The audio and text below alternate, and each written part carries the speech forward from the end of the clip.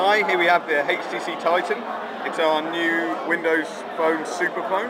It's got a 1.5 gig processor and it's less than 10mm thick, but whilst having a 4.7-inch display.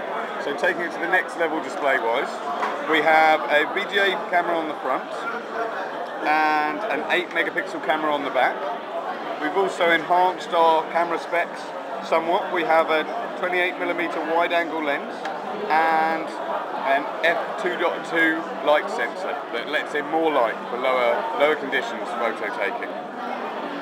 So pretty ready to go on that. And then we also have extra software that will work with things like the camera. So things like, if I go into camera mode, I can go in and I can set things like effects, burst mode, to take photos of moving objects and things, and panorama shots. So if I show you panorama shots, we just press the camera button once and move that round. It will knit the photos together automatically so that you get one large image. Easy and ready to go.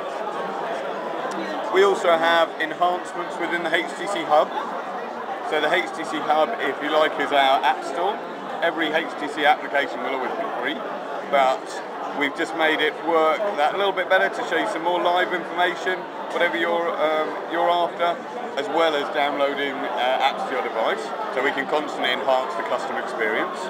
We've also put some extra apps on the phone to start with. Things like HTC Watch, which is our movie rental and buying service. So already very popular on Android. This means that you can rent movies very easily on here. It works in a very Windows Phone type way. You can rent or buy or what have you. We've also got DLNA support through connected media, which will wirelessly stream to DLNA televisions, obviously music, photos and videos.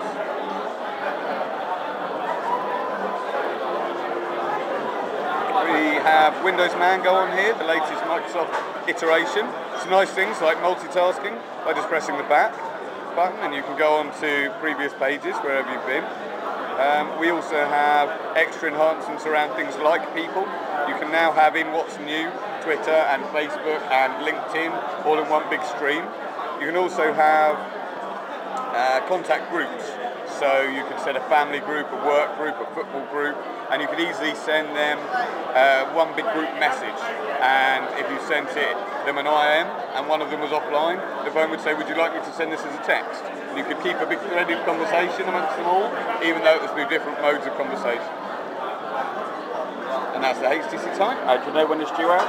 I don't know. Very soon. We only announced it a few weeks ago. Okay, thank you.